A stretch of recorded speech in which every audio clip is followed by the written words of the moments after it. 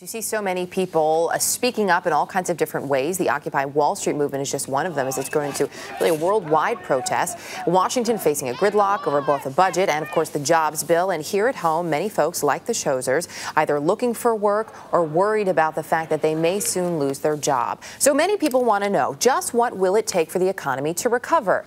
Well, we thought we'd try asking two men who might know this morning. They just won the Nobel Prize for economics, and they are with us this morning. They may not have all the answers, but they definitely may have more tools to give it a shot than we certainly would for you. Princeton University professor Christopher Sims and New York University economist Thomas Sargent, who's a visiting professor at Princeton. Gentlemen, good to have both of you with us this morning, and congratulations.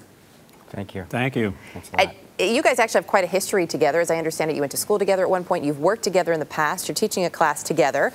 So we know that you work well together, so we're going to put those brains together first this morning. As so many people look at the economy nowadays, there really is both a short-term and a long-term problem. I know you specialize in macroeconomics, but can you give us an idea, Thomas, maybe in the short term, what is something that could be done to give this economy a boost?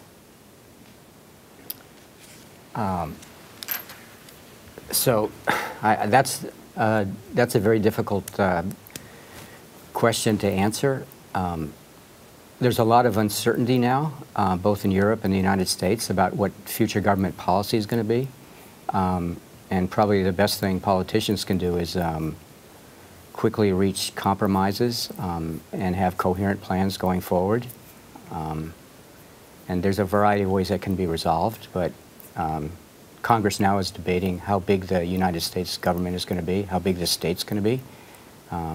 Sooner that's resolved, the better. So we need to have a little understanding, a little working together in Washington. A lot of Americans agree, likely, that that would be a good way to go. Christopher, when you look at the long term, what are some of the steps that we could take now in this country to avoid a repeat of this situation?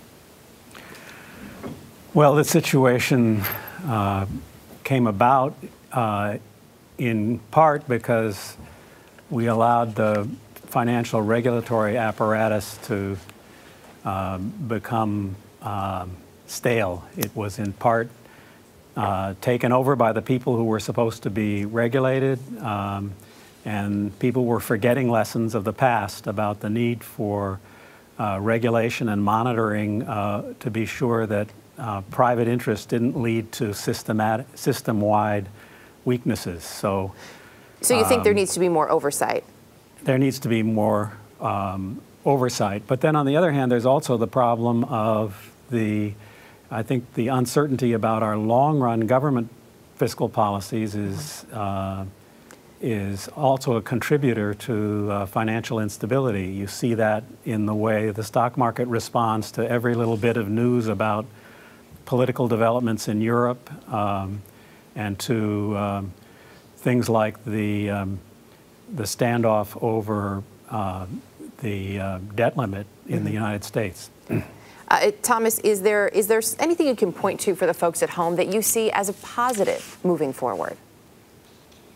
Well, actually, there's lots of positives. If you compare what's happened with what could have happened, things could have been much worse. If you So monetary authorities have taken extraordinary efforts in the last 2 or 3 years, largely without help from the fiscal authorities, like the Congress and the administration setting taxes and expenditures. And unemployment's 9%. It's not 25% like it was when Franklin Roosevelt took office. And under various scenarios, that could have happened to us.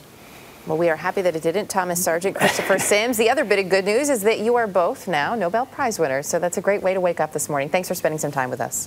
Thanks a lot. Thanks.